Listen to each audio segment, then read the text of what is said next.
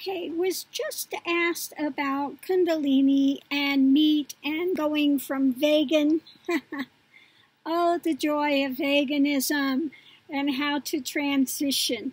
The problem with the joints and everything, now what I found is causing all that problem are the things like all the carbs. The carbs are what's causing the problems with the joints. So, yes, and red meat, if Kundalini is really raging, you have to have the red meat.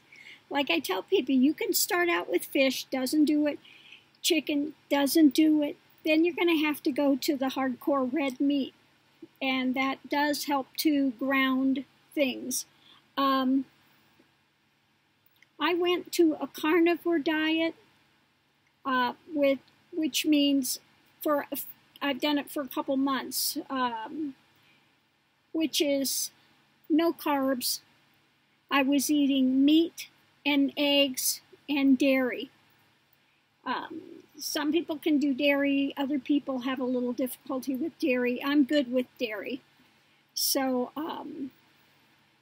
yeah, if you're going off a vegan diet, just transition and start eating the heavier things and start letting go of the other stuff. And you'll find out that as you're eating more of the meat, and try to get the grass-fed beef, get the good meats if you can, for sure, much healthier. And the chicken, if you eat the eggs, try to get the ones that are the pasture raised. Okay, you can tell a really good egg if you open it up and it's got a really orange yolk, then you know it's a really good nutritious egg. So keep looking for the brand and you'll find one that has that good orange yolk, and then stick with that brand. Yeah,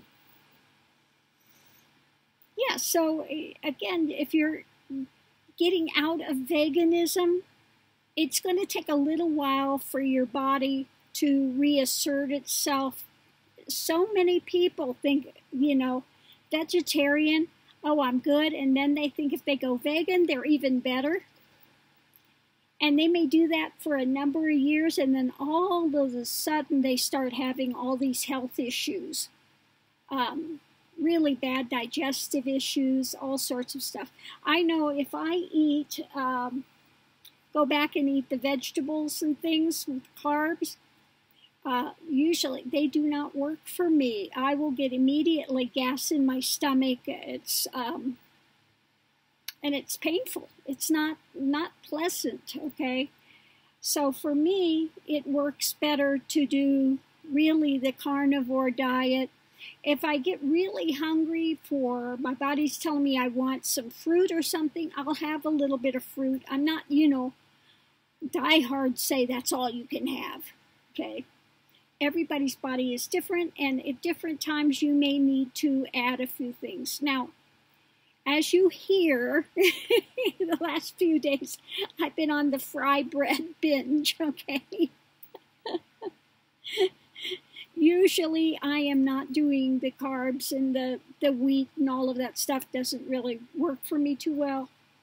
But you know what? Every once in a while you have a treat and you do something different. So this is my treat time. I'm going a little crazy. But yeah.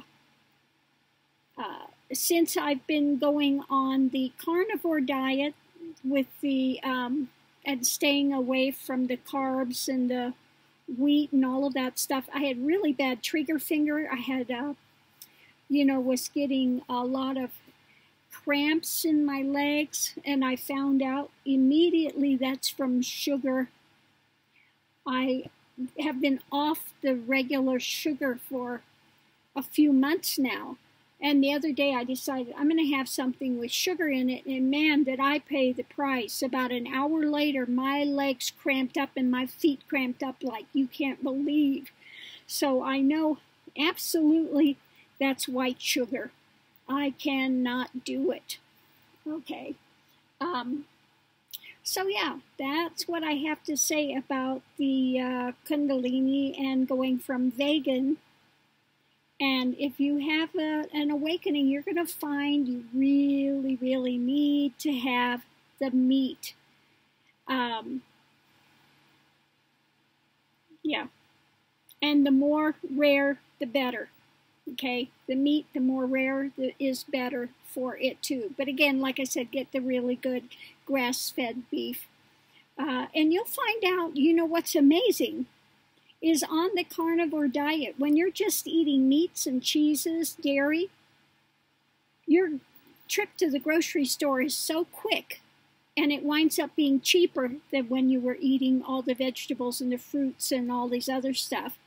And then you get the crackers, you get all the other things, you know, that wind up really expanding your bill. You'll be surprised how much your food bill goes down and how long it lasts. Pretty amazing.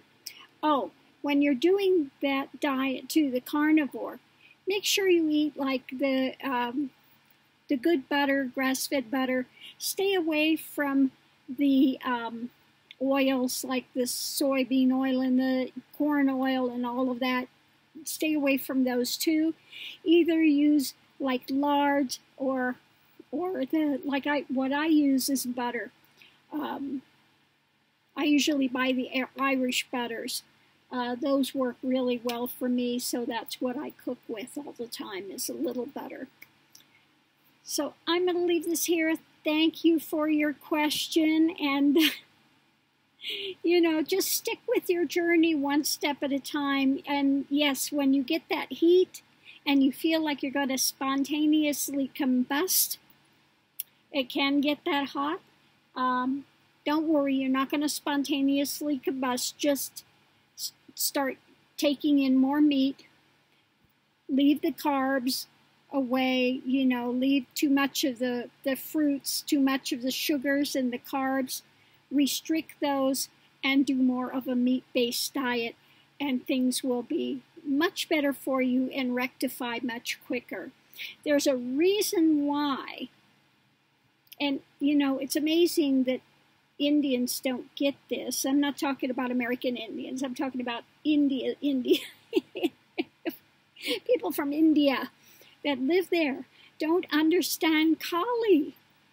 Okay, they don't understand, you know, oh, they still have the goat sacrifices. Well, there's a reason for it, because Kali is Kundalini.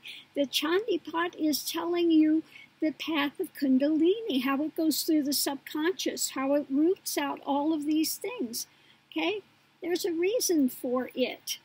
And why she's dark, because you have to transition through and confront all of your fears, and everything you thought you held to be true is going to be confronted in some way, shape, or form. Okay?